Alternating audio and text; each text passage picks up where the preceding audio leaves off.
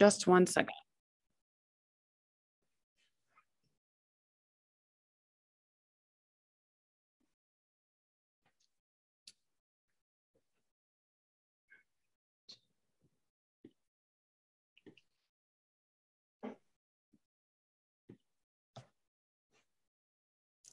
All right, welcome to Your Hour with APA Virginia. I'm Martina James, staff to the APA Virginia chapter, and I'm thrilled that everyone can join us today. I know people are trickling in and we have people that pop in the first couple minutes of this, but in order to stay on schedule and keep to time, I'm going to go ahead and get started.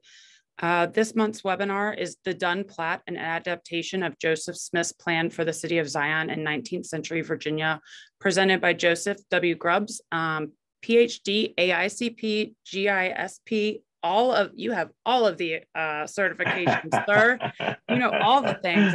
We're excited to have you here with us this month. And Eldon James and I were very fortunate to preview this webinar and talk with Joe about this. And so I'm thrilled that our members and other guests get to join us for this webinar. Before we get started, I want to share a couple quick reminders as I do each month. I encourage people to visit virginia.planning.org, where you can find all of our chapter announcements, our upcoming conference updates and webinar listings. We are looking forward to hosting our annual conference again in person, July 17th through the 20th. 2022 at the Downtown Marriott in Richmond, Virginia. So you'll start to see a lot of information populated in the next day or two, next couple of days, with conference registration rates and programming and opening up registration. So we really are looking forward to being in person again and having everybody join us. But in the meantime, we hope you'll join us for Your Hour with APA Virginia, which is the fourth Monday of every month from noon to 1 o'clock. And then just a couple reminders, as we always do. As we progress through the webinar, I encourage you to chat with other attendees in the chat box, but please put your questions in the Q&A box. Often questions get lost amongst the chat thread, and so it's hard for us to go back and find them when we move into the Q&A portion of the webinar. So again, please put those in that Q&A box. At the end, when we move into Q&A, you can use the raise the hand icon. If you click that, we will give you the opportunity to unmute yourself. You can even turn your camera on if you want. You don't have to, but you can ask your question live rather than typing it in. Sometimes we know that's easier than writing out several sentences in a question if you have a longer question, or if you just want to pop on and say hi, we encourage that too. So feel free to do that. If you have any questions throughout, just let us know. You can message me in the chat box as well. The webinar is being recorded as always, and after the webinar, it will be posted to our YouTube page, and we'll also send out a post-webinar email with the recording link, as well as any supporting materials that our presenter shares with us. He's going to share his slide deck and some other links and resources. So with that, I'm going to stop sharing my screen, and I'm going to hand it over to you, Joe, so you can take it from here. You should be ready to go. Excellent. All right, if you just want to pop it into presentation mode, and I think we'll be absolutely good. There we go. All right. Awesome. Martina, thanks so much. Thanks so much to APA Virginia for this opportunity. Very excited to have a chance to present the extensive analysis that we did. When I say we, I'll talk a little bit about those of us who are involved in this effort for the Library of Virginia in just a second. But I do want to point out first of all that I joked with Martina that I think I'm going for the most boring slide deck presentation background. I'm doing this intentionally because even though my day job is with Virginia Department of Transportation, I did this strictly as a volunteer. So what you're going to be seeing today does not reflect anything in terms of VDOT's involvement or anything of that nature, nor the Library of Virginia, although we did this work directly to support LVA. But so that's why there's no affiliation noted on here. So I do want to draw your attention both on the lead-in slide as well as on the last slide. You will see my contact information. I encourage you to reach out if you have any questions or would like to discuss this further. It's been a lot of fun. It's been a great process. and hopefully you'll find it rewarding. And thanks so much for your participation today. So to begin, let me first of all just do some acknowledgments. Again, thanks so much to APA Virginia for hosting this webinar. I do want to point out that Cassandra Farrell, who is the senior map archivist at the Library of Virginia, she was my partner in crime throughout most of this, and I believe Cassandra's on today's call. So thanks so much, Cassandra, for your leadership and support through this effort. And then Eric Bootsma, who's a Richmond-based architect. You'll see one of his conceptual renderings later on in the presentation. Big support, big help through this process. So today what I'd like to do is start off, first of all, with just an overview of the subject plat, the Dunn Plat. And then go into a little bit more detail, kind of highlighting the analysis that we did of the Dunn Plat, and then focus on, kind of how we came about to determine that the Dunn Plat, the subject plat, was in fact an adaptation of Joseph Smith's plan for the city of Zion. And Joseph Smith, of course, was the founder of the Church of Jesus Christ of Latter-day Saints, or the LDS. So we'll talk a little bit about Joseph Smith's Zion plan, the original Zion plan, and then we'll call the revised Zion plan. Then we'll do some comparisons between the Dunn Plat and those revised Zion plans.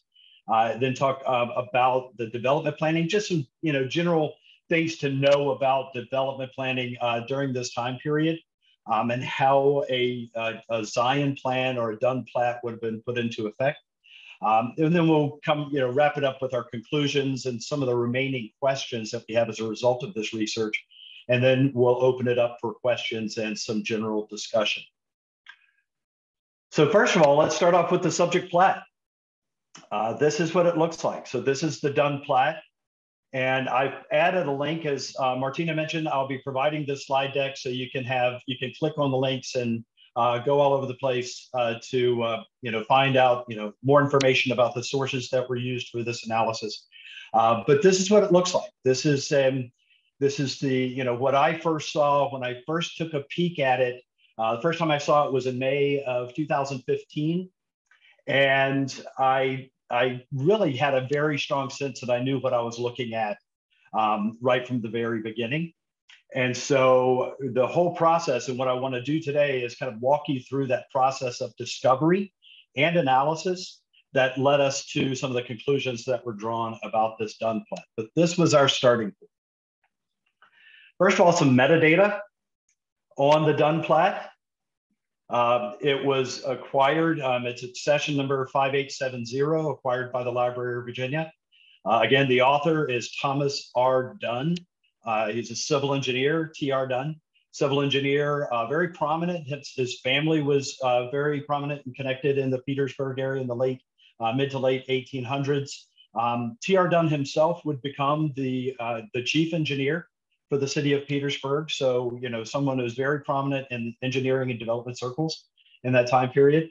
The drafted plat was located in Petersburg, and you can see in the bottom right-hand corner of the subject plat, that's all there was to, that we started with. That's all we had to go on beginning this process.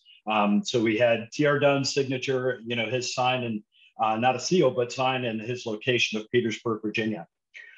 Through the course of the analysis, we dated this plat anywhere from 1870 to 1900.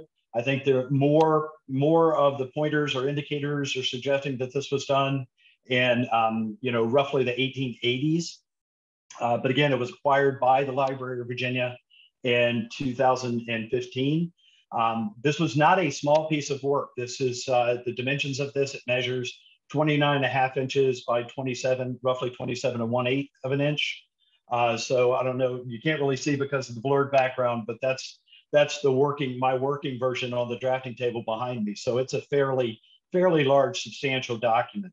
The media that were used, it was pen and ink on cloth. So this was all hand drawn. And you can definitely tell, with the calligraphy, the writing that was done throughout. It's very, very beautifully done. And there were a couple of notable features that immediately struck our attention. First of all, the plat was folded down into roughly letter size, carrying. You can see the very distinct creases, the fold lines, but it was designed and folded down to travel.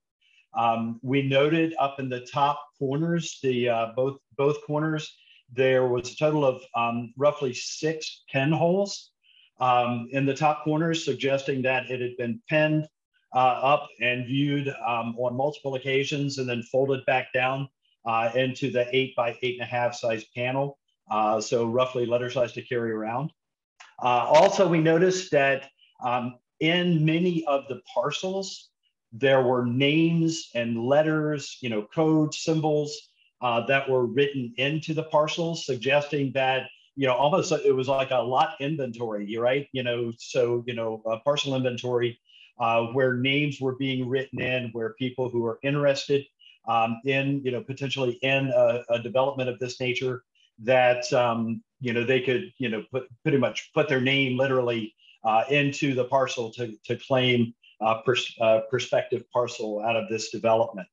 But one of the biggest things we noted is that there were no geographical features, right? You're not going to see any mountains, streams, nearby, roadways or anything of that nature. It is straight up, just the blocks and lots and streets, all of that configured. No coordinates at the corners, nothing to tell you where this was located. There was no there, if you will, right? So nothing to go on in that regard. And also it was oriented to the west. So the west is at the top part of this plat relative to where T.R. Dunn signed the plat. So it's oriented to the west. So those are a couple of things that, on first sight kind of, had us scratching our heads and saying, okay, what exactly is this? Because if you can compare it to other, development plans, other plats that would have been done back in the same time period, you would have seen geographic features. You would have a name that would be assigned to the proposed development, whether it's a new development or extension of an existing development. None of that was apparent in the Dunn.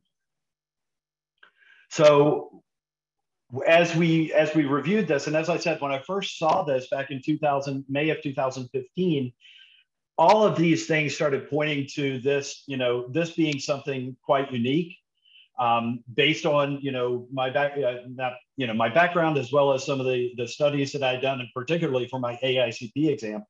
I had a feeling that this looked very much like a Joseph Smith's plan for the city of Zion.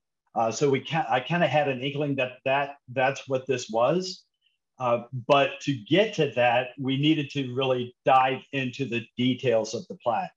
So what I did was I started really reverse engineering the plat dimensions, all of this. I started doing some detailed analysis to try to find out whether or not that hypothesis that this was an adaptation of Joseph Smith's plan for the city of Zion was in fact a valid hypothesis.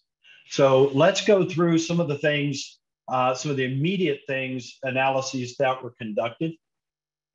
First of all, from an urban design standpoint, the plat contains 234 numbered blocks. So you have blocks 1 through 16. You can see at the very bottom of the plat, it was 16 blocks across and 15 blocks high. So 234, those are the numbered blocks. The blocks were designed, and the whole layout was designed in an urban grid pattern.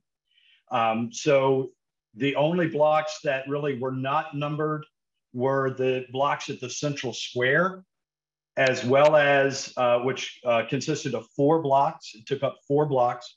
And then you have smaller squares at each of the quadrants. So, of course, the urban grid pattern was pretty typical. I mean, you can look back at urban planning history, look at examples of urban towns, cities that were laid out based on urban grid pattern. Of course, William Penn's plan for Philadelphia, Oglethorpe's plan for Savannah, these had the urban grid pattern, but other characteristics immediately began to come to mind, especially as we were started to dive into the analysis. And one of the first things that I did as part of this reverse engineering process was look at the block dimensions. So based on my understanding of Joseph Smith's Zion plan, I kind of put it out there. I said, okay, if this was truly an adaptation based on the Zion plan, then I could tell that the blocks in the Dunn Plat were not square. But I could tell that looking at the block height, that the height was going to be higher than it was wide.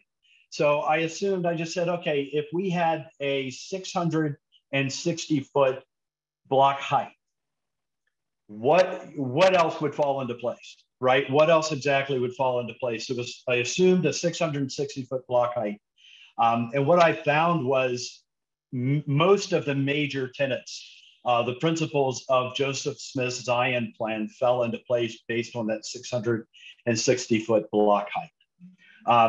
One of the first things immediately, if the height was 660 feet or approximately 40 poles, if you use the survey methods of the time, the width of the block was 600 feet, and then started to do analysis, from that starting point. That gives you, with a 660 foot by 600 feet, that gives you 396,000 square feet, or just under, very nearly 10 acres. And you'll notice that looking at the plat, that this configuration yielded 24 lots per block. So it was 12 lots on either side of the street, or of an alleyway.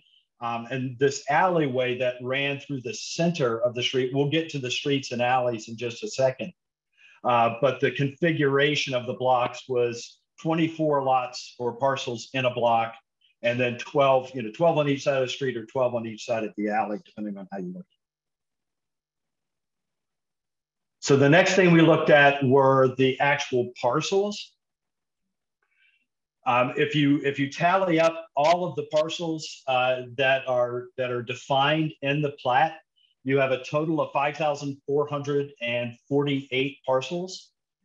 That consists, it's made up of 5,136 parcels in the 214 typical blocks. And by typical block, what I mean is that most of the blocks are of that typical size and dimension, the dimensions that I just previously stated. There's a row of 16 blocks at the top of the plat. So the very top row of blocks are configured somewhat differently. They only have 14 parcels per block.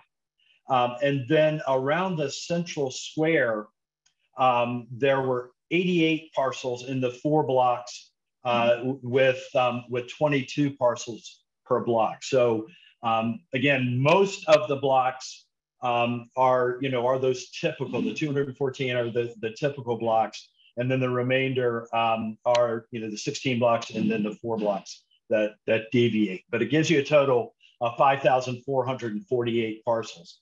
So one of the immediate indications was that this was no small scale development that was being discussed. We'll go into more detail on that in just a few minutes. But that's an ambitious plat, given that number of parcels for the time period. But breaking it down into some of the parcel dimensions, this is where we found other indicators of the Dunn Plat's alignment with and being consistent with Smith's Zion plan. Each parcel was 55 foot in height, so the street frontage was 55 feet on the street, and then a depth of 275 feet for each parcel, which gave a parcel frontage to depth ratio of 1:5. And that 1:5 parcel ratio was very consistent with Joseph Smith's Zion plan. So this led to each of the parcels being just over a third of an acre, so 0.35 acres per parcel.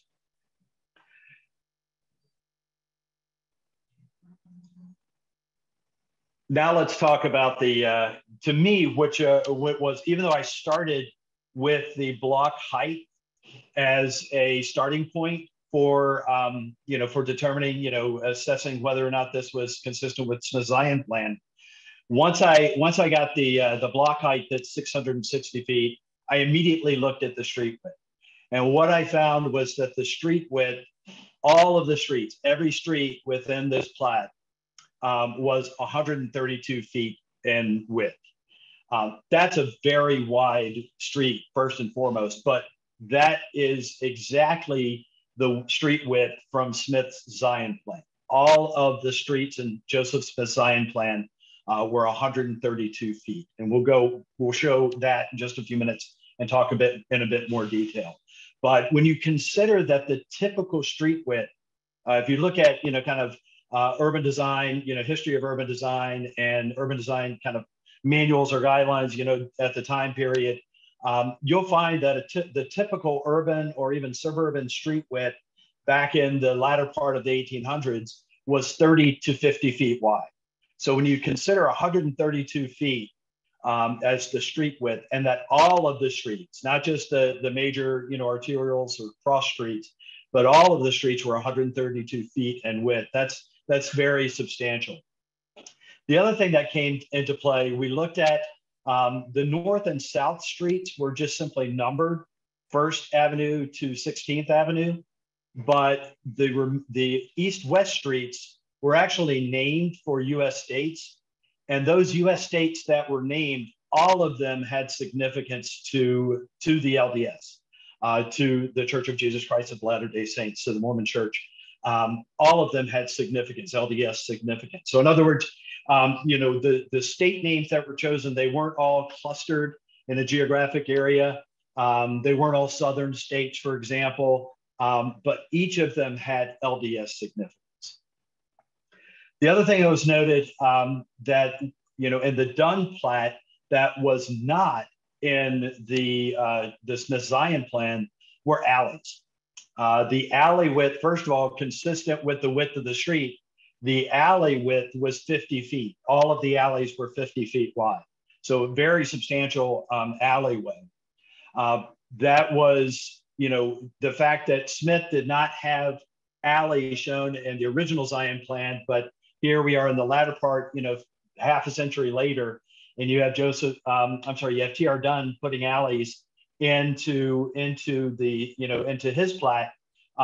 This would have been consistent with urban design practices in the time. And here I'm quoting from Canaan and Associates, their short history of alleys, that, during this time period, you had urban designers that were adding alleyways quite simply to hide, this is a quote, to hide the more utilitarian, less attractive functions of urban life, including service and servant access, barns for horses, carriages, and even small shops and areas for children to play. So it's very consistent with urban design practices at the time for there to be, for alleys to be added to this design. So that's kind of an overview of, the design characteristics itself. But one of the things, when I say that this was not a small scale, when you look at it, the development footprint and the holding capacity, if you will, of the proposed development, the footprint itself was just under 5 miles. I mean, it's plus or minus. I mean, it's pretty much right at 5 miles, 5 square miles, I should say. So that would make this just smaller than the present day city of Fairfax, not Fairfax County, obviously, but the city of Fairfax. So when you consider this, I mean, that's ambitious. I mean, that's not a small scale development. We're not just talking about a neighborhood that was being proposed.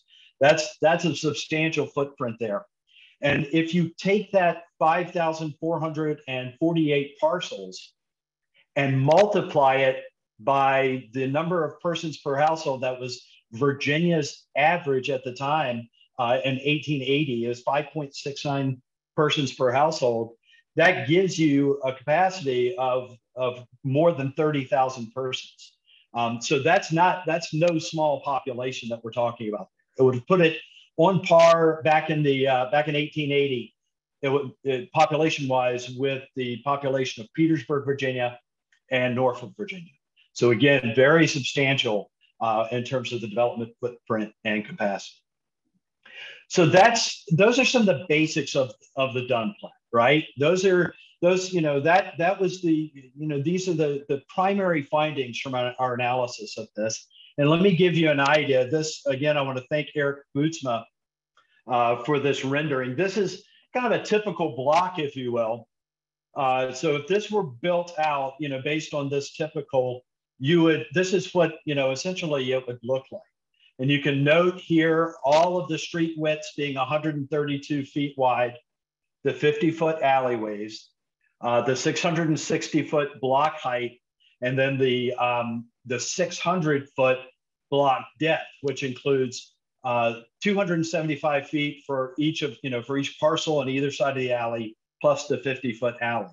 And again, that gives you the 55 feet of street frontage for each parcel, and the 275-foot depth. That gives you that 1-to-5 parcel ratio that we're looking at here. But Eric, again, did a beautiful job on this rendering. And I think it gives an excellent example of really kind of the principles that were laid out in Smith's plan and that we see further articulated in T.R. Dunn's Plat.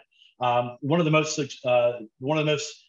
prominent things that you'll notice is that each parcel has enough land area on it to support the necessary kind of small scale agriculture that would have been needed. You've got a barn facility or something that could have been put in the back, either for animal husbandry or some other type of use. But you've got the ability on each parcel to be sort of sustainable for the family unit, right? And that was key.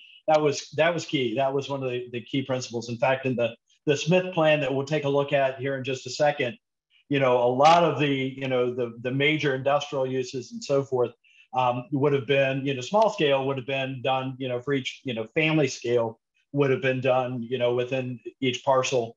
But a lot of the bigger, heavier uses would have been off-site. But each family would have been able to sustain themselves with, the agriculture and some of the other uses within each parcel.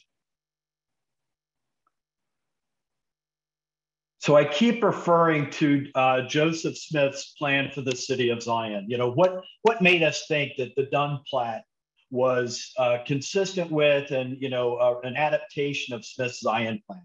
So let's talk a little bit about Smith, the Zion plan itself, and some of the modifications that were made. So first of all, Joseph Smith issued the plan for the city of Zion in June 1833 for followers of the LDS.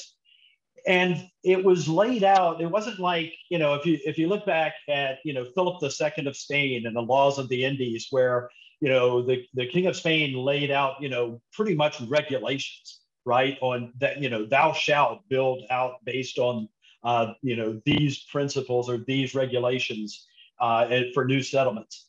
Smith's Zion plan, it provided, very definite guidance on things, but it was more of a statement of religious principles than hard and fast regulations.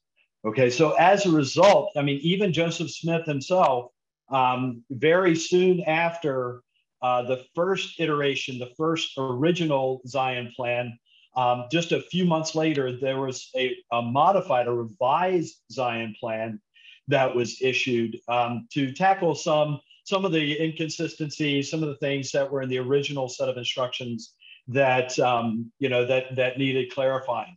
But in addition to that, leaders, church leaders, LDS leaders throughout the 19th century continuously made modifications. They modified and adapted the Smith Zion plan and the principles in the Zion plan to meet the local development characteristics. So that was one of the unique things. And this was done quite frequently. If you look, there are a couple of great resources on this that I'd be happy to share with you. But when you consider that more than 500 settlements across North America were built out in the latter part of the 1800s, based on Joseph Smith's plan for the city of Zion. So this wasn't just something that was reserved for Utah, which we typically think of Salt Lake City, which very much was based on Smith's Zion plan. But there were more than 500 LDS settlements throughout North America that were built based on the Zion plan, or some adaptation of the Zion plan and those development principles. The American Planning Association obviously recognized the significance of Smith's Zion plan and awarded it or recognized it as a national planning landmark back in 1996. And I put a couple of links in here. It's not gone away. There was recently, both in Vermont, I think in Vermont, it died either during or right before the entitlement process started. But in Vermont and in Florida, two LDS sort of driven developments, very large scale, very consistent, in the scale that we're talking about here, that were being proposed, just recently within the last several years, based on Smith's Zion plan. So it's something that, not just the historical context of this, but this is still something that's part of our narrative for urban planning, at least in the United States. So that's a little bit of the basics on Smith's Zion plan. Let's take a peek. So, when I say that when I first saw the Dunn Plat, I kind of had an idea of what I was looking at. Let's take a look at the two side by side. So obviously you have Smith's original Zion plan on the left-hand side, and then the Dunn Plat, of course, on the right-hand side. So a couple of things to draw your attention to. First of all, look at the street widths, right? I mean, they're consistent. Joseph Smith's plan, the original Zion plan, had all of the street widths were 132 feet. That's spelled out. You can see the writing, on all sides of the plan that were part of his instructions to the LDS faithful. But you also see very consistent parcel dimensions and block dimensions, very similar to what you see in the Dunn Plat. However, notice the crisscross, the crosshatch pattern of Smith's original Zion plan. You'll see this in the revised as well. That got changed in time. That was one of the modifications that occurred in time. But there are definite parallels with the original Zion plan and the Dunn Plat that raised our attention, and that started that original hypothesis that we had. This is what they call the revised Zion plan. And this was issued, as I mentioned, just a few months after the original plan was issued. So you can still see the crosshatch pattern, but now you see a very, very close comparison between the revised Zion plan and the Dunn Plat. Street widths were modified a little bit. Not all of the streets in the revised plan were 132 feet, only the major cross streets around the central square were 132 feet. The rest were lessened a little bit. And I think one of the reasons why is, developing all street widths 132 feet. I mean, that's land intensive. And so that was one of the reasons, or put out there as one of the reasons why you had the modification there to make the plan more adaptable, to make it more of a living plan so it could be more easily adapted to new locations. But you can definitely see the central square, the way that the central square was modified to enable it to fit more evenly into the urban grid pattern, very similar to the Dunn Plat in that regard. So very close comparisons there. So just so you have an idea of nuts and bolts of this, how these compare. So you see that the first column of numbers and information is for the original Zion plan. The middle column is for the revised Zion plan. And then the last is for the Dunn Plat. So you can see that the Dunn Plat is substantially larger in footprint. But when you look at the block dimensions, very consistent. there. So, the 660-foot block height in particular, very consistent there. The number of parcels, again, the Dunn Plat was very highly ambitious compared to the original and to the revised. Twice the number, twice the number of parcels as the revised Zion plan. But to accommodate that, they shrunk, if you will, the parcel size, the individual parcel size. Dunn shrunk the parcel size compared to the original and revised Zion plan.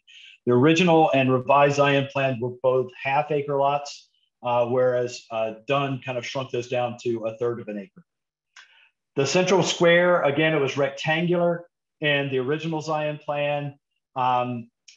The revised Zion plan sort of squared it up to enable it to fit into the grid pattern. And then Dunn matched the actual blocks, actually consumed 4 blocks for the central square to meet the grid pattern. Street names, the original Zion plan did not have street names at all, but for the revised Zion plan, the identical type of numbering that was mentioned, but also naming some of the streets based on LDS significant people and places. So that's something that you started to see in the revised Zion plan. And again, that was there in the Dunn Plat. Street width, again, Dunn was true to the original Zion plan. All of the streets were 132 feet wide. As I mentioned, in the revised Zion plan, not all of the streets, just the main cross streets around the central square were 132 feet. 21 streets were reduced to 82.5 feet, but that's still substantial. Again, when you take into consideration what the typical urban or suburban street width was in the 1800s. And then finally, you see the more substantial population that was anticipated. The original Zion plan, you had an enormous persons per household. That was reduced in the revised Zion plan. Still, both plans giving you roughly 20,000 persons total. And then the Dunn Plat, higher than that, roughly 30,000 persons, based on that Virginia average of 5.69 persons per household. So, as I mentioned, the Zion plan, not just the revised plan, but as the LDS started, or continued its move to the west, ultimately, of course, Utah became, the main gathering place, Salt Lake City in particular. But, there were other locations along that westward migration of the LDS. So I wanted to highlight a couple of these just to show that how the Zion plan was modified to fit the requirements or the context of each of the new locations. So the first I'll show you is a very prominent, one of the most important cities outside of Salt Lake City, definitely one of the most important settlements as the LDS moved westward, and that is the city of Nauvoo. And you'll see here, and on the left-hand side, again, I left the Dunn Plat on the right-hand side so you can see for comparison purposes. But the panels in the Nauvoo Plat and plan that are colored in, you see those, those are around the central square area. But one of the things that you'll notice is that Nauvoo was an existing town, right? This wasn't some totally new settlement. That it was how to incorporate and adapt the Zion plan to meet the local context. But you also see, in addition to how that was done, there are geographic features being shown here. Again, the original and revised Zion plans did not show the geographic features, but within each location, you had the LDS followers that were working to adapt Smith's Zion plan to fit the local context, showing what that local context was. So here you've got, this is Nauvoo is in Illinois, so you've got along the banks of the Mississippi River. That river is shown in some of the other geographic features and are shown in this rendering, but it's still an adaptation of Smith's Zion. Okay, so that's for Nauvoo. And then smaller scale, but I wanted to bring this up. Winter Quarters, which is near Omaha, Nebraska. Winter Quarters, one of the things that you'll note here, in addition to the fact that you had now not only the geographic features being shown and how this would sit in the local geographic context, but also notice that the crosshatch pattern has been changed. So all of the parcels are going in the same direction. So that's another adaptation of the Zion plan that's consistent, or that Dunn's Plat is consistent with, losing that crosshatch pattern. So that was one of the things that was prominent. And Winter Quarters was roughly 1846, 1847. So, you know, about a generation before Dunn would have drafted this plat.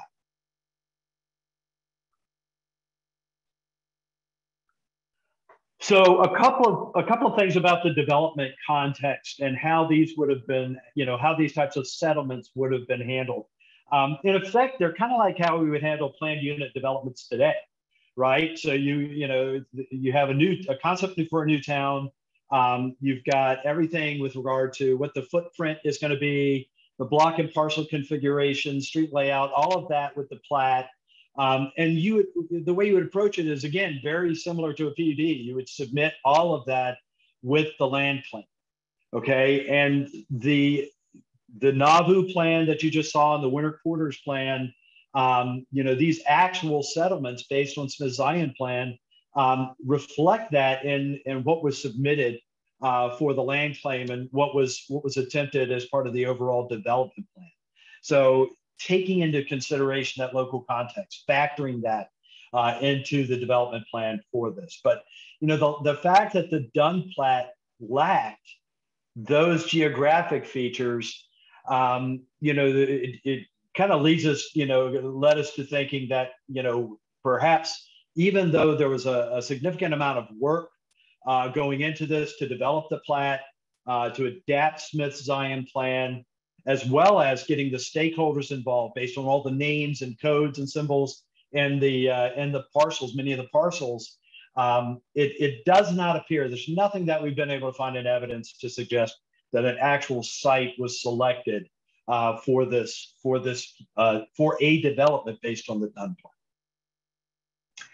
So our conclusions, you know, everything we looked at, all of the analysis of the block and parcel and street layouts, all of that, you know, the main conclusion was that the Dunn Plat was in fact a modernization, right? A modern, quote unquote, modern adaptation of Smith's Zion plan. And in doing so, maintaining some of the key tenets of the original plan, right? The 132-foot street widths, a lot of the configuration, the block or the parcel ratios, that type of thing, keeping many of those, you know, intact. The fact that even though it's a plat that does not show geographic features, the fact that you have names and codes and symbols written in suggests that this wasn't just a hypothetical. This was something that, you know, that you had a lot of key people. And I'm not going into that, who some of those folks were, whose names were written into the plat, but they were key people in the Petersburg scene. And, you know, we're talking about, you know, capitalists, we're talking about people who had experience in real estate development, who could have gotten, you know, a development of this nature done. So the fact that, you know, these things were in there, even though there's no evidence to suggest that a site had been selected, it appears to have been done for more than just a conceptual exercise, right, with this information. But again, did not find anything in land use records, chancery records, anything of that nature pointing to a particular site. And many of the people that were in, you know, whose names were in the plat, by the 1880s, they were kind of out of the picture, either died or no longer, you know, active in business activity. So, you know, kind of get the impression that a lot of this just sort of faded away. There was, of course, starting in the 1870s, there was very, very serious kind of crash in the economy. So not a whole lot of capital that would have been available, perhaps just before that, late 1870s, early 80s. So a number of factors that demonstrate that this is something that really never got off the ground. And not that it didn't make it through the entitlement process, because again, we're not seeing anything of what we would now call the entitlement process, not seeing anything from a land claim standpoint to suggest that folks were moving ahead. So there are a couple of big questions that still remain, that still have me scratching my head on it and continuing to poke around. Why did a prominent Petersburg engineer, and again, as I mentioned, who've become the city of Petersburg's chief engineer, draft a plat based on Joseph Smith's plan for the city of Zion? None of the members, none of the individuals whose names appear in the plat, or Dunn himself, there's nothing to indicate that they were LDS followers. In fact, many of the folks whose names appear in the plat were lay leaders in mainline Protestant denominations. So, one of the big questions is, how did this happen? How was it that T.R. Dunn drafted a plat based on Smith's Zion plan?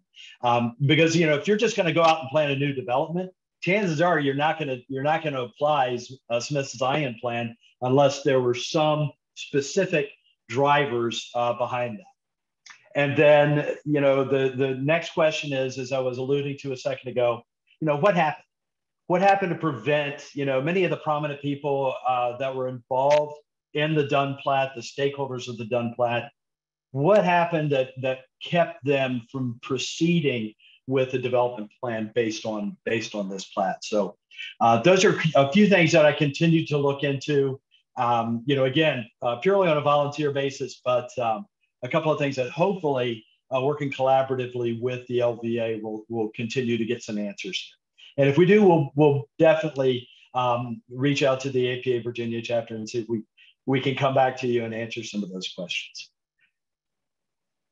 But with that, before we open it up, I just want to reference, I cover this information in a lot more detail, and more discussion in an article that was just published in the Portolan, the winter issue of the Portolan, which is the Journal of the Washington Map Society. There's an article by the same name, the same title as this webinar. So a copy of that is in the Library of Virginia Holdings. So if you'd like to take a look at that, please, reach out and we'll get you, access to that information. But with that, again, I just want to thank the Virginia APA chapter. Thanks to the Library of Virginia, Cassandra Farrell, and to Eric Putzen for all your support on this effort. And Martina, I'm going to turn it back to you to field questions coming in. Yeah, we have a couple of questions coming in. We had a question from Jeffrey Harvey. It looked like the Zion plans had alleys going both in north and south and east and west directions. The Dunn plan appeared to show alleys just in the, did I just read that wrong? The Dunn plan appeared to show alleys just in the east-west orientation. Do you have a theory on this difference? Sorry for butchering that. No, so if you look at the Zion plan, the original Zion plan, and then the revised plan, we're not, so what you're seeing, there's not a delineation or definition of alleys. What they really are more, the parcel boundaries. And because of the crosshatch nature of the parcel boundaries, they're not really defined as alleys. Okay, so it's really kind of abutting, each parcel is kind of abutting to each other. Whereas in the Dunn Plat, you definitely see where alleys are specified. Again, given that 50-foot width, clearly delineated. Whereas on the original and revised Zion plan, the alleys are not defined as more of the parcel boundaries. Great. We have a question from Matthew Bolster. Do you know how this plat ended up in the public collection? That's something I know was acquired. Again, it was quite, if I'm not mistaken, I think it was February 2015, but Cassandra Farrell can give you more details on the accession of that. But that is all I know, that it was acquired by the Library of Virginia back in 2015. But with regard to its provenance, that would be a Library of Virginia question. All right. Were many LDS congregations or followers present in Virginia in the late 19th century, or were Zion Plat features adopted in non-LDS city plans or plats elsewhere? Yeah, that's a great question. The answer is the Virginia, especially the southwest corner, and you'll see it, more treatment of this. If you're interested, you'll see more treatment of this in the article. But Southwest Virginia and Northwest North Carolina was actually called the Nest because of the amount of LDS activity. I mean, that's what the LDS itself called it. Tazewell County was actually called Little Nauvoo because of the high amount of LDS activity. Buena Vista, of course. Having just moved back to Virginia from South Florida, I still want to call it Buena Vista, but that's not it. So Buena Vista, of course, was very much, very prominent as an LDS community. The LDS itself formed what was called the Southern States Mission. That was an organizing, entity that, throughout the southeastern United States, it was a hotbed of LDS mission activity throughout this area, and Virginia was definitely one of those locations. So in terms of other communities, I mean, you can see hints of, in some of the areas, you can see hints of the Zion Plan and the influences of the Zion Plan, but it was a very different landscape. I mean, literally and figuratively. The LDS, I'll put it like this: LDS church histories refer to the southern states and the Southern States Mission. They refer to the southern states as lands below the Smith and Wesson line. I'm talking about the arms manufacturer, because there was a lot of conflict between LDS and non-LDS in that time period. So not a whole lot, and which was one of the main reasons why you had the westward migration. So you have more settlements as you go west based on the Zion Plan than you do on the East Coast. All right. Let's see. And I think this is kind of similar. Why was density so high on the original Zion Plat? Can you speak to that? The persons per household? I believe so. And if Mike Walls asked the question, maybe he wants to clarify, or Mike, if you want to unmute, we can unmute you if you want to clarify. Let's see. Mike can unmute if he wants to.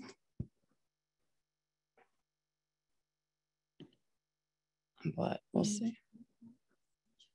Hi. Yeah, I was asking about the size per average density per household being significantly higher in that first plat.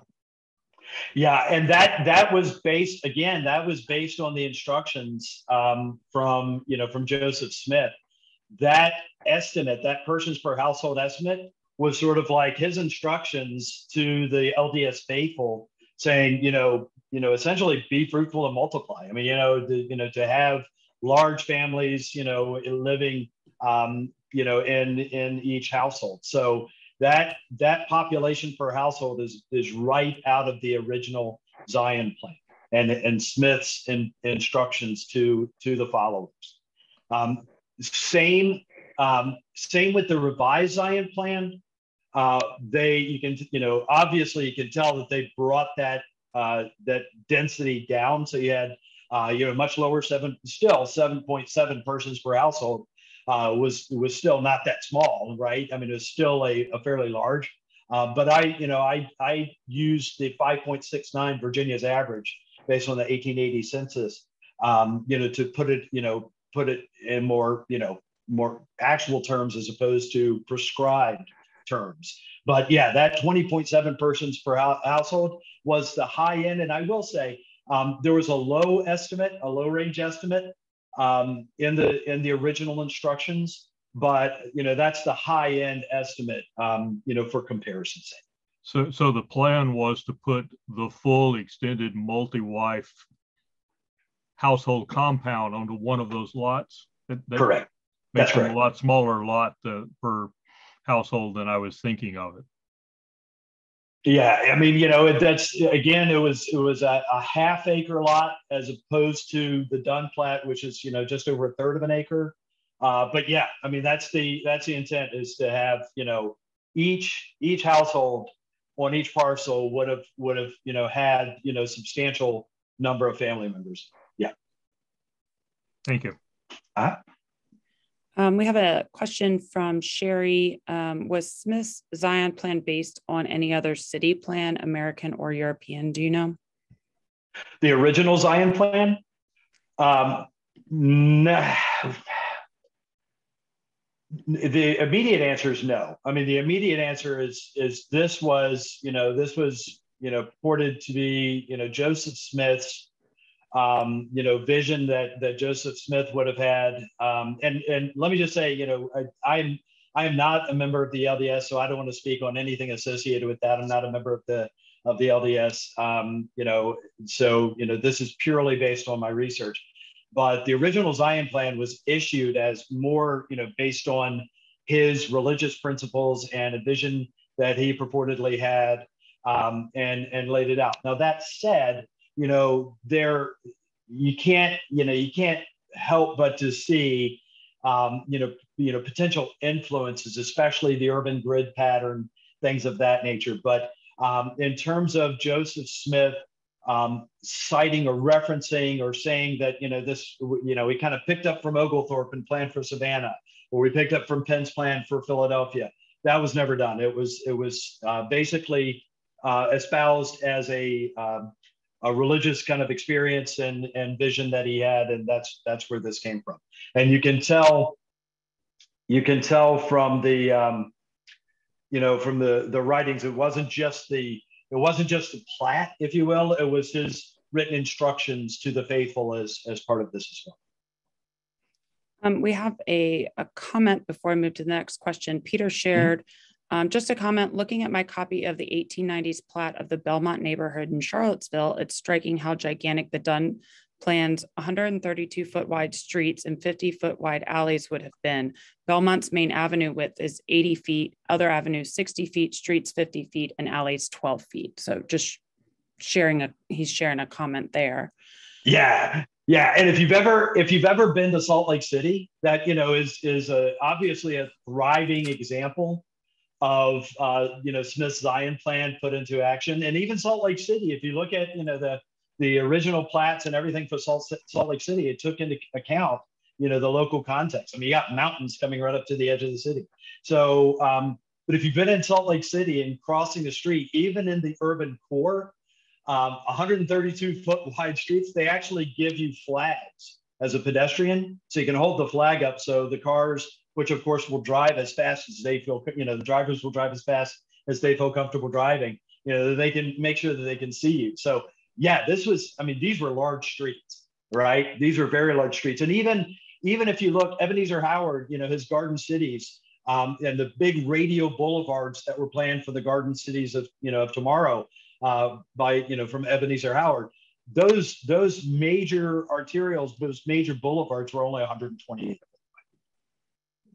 So yeah, it's big. Okay, we have our next question. We have time for maybe one or two more. Interesting presentation. Are there records of LDS congregations or followers in Virginia in the late 19th century also were Zion City Plan features? I think we already kind of answered this one. Yeah, but let me mention something real quick on that, because it's an interesting question. And because of the conflict between LDS and non-LDS, You did have, it was more like you gathered in areas, if you were LDS, you gathered in areas where you felt safe. So, typically being, speaking, kind of small gatherings. So you didn't have large like congregations that you would now. And in fact, you had quite the opposite. It was kind of typical practice, and I cite this in the article. It's kind of typical practice for even the leaders of the LDS to use pseudonyms, for protection purposes, to maintain the confidentiality for themselves, for other members. But one of the things I did to kind of get an idea of that time period is I looked at LDS, missionaries from the LDS Southern States Mission who were traveling and doing mission work, mission activity in Virginia through this area in the late 1800s. And that gave me an idea, so you did have kind of gatherings of folks, but it wasn't, because of conflict, it wasn't as open and, large congregations coming together like you would have now. All right. Well, we have a couple other questions, and what I'll do, Joe, is I will just share those with you and let you connect with those people individually, we try to be pretty conscious of everybody's time, but thank you for being with us. I'm going to share a couple quick reminders. As I mentioned, our annual conference is coming up July 17th through the 20th. You can find everything at apavirginia.com on that. But also, I hope everybody, I didn't mention this before, will join us for next month's webinar on April 25th. It's One Path to AICP Overview, Tips and Pointers for Earning Your AICP Certification. That's going to be presented by John Harbin, who's our Professional Development Officer. Or as these always are, they're free and open to anybody. If that's something you want to share with someone or pass along, please feel free to. I've shared the registration in the chat. And then obviously that will be added to your post-webinar email that'll go out shortly with the link to this recording, as well as all of the presentation materials and all the contact information for our speaker today. With that, I just want to thank you, Joe, for being with us. Do you have any closing remarks that you want to wrap up with? No, just to say what an honor it is to have the opportunity to present. As I mentioned, I just recently, over the last year or so, or a couple of years, moved back to Virginia. So very excited to have this opportunity. Would love to continue the conversation with you all. But thanks so much for the opportunity to present to APA Virginia. Well, wonderful. And thank you for being with us. And thank you to all of our attendees for joining us. And we will see everybody on April 25th for next month's webinar. Thank you and have a great Monday. Thanks, everyone.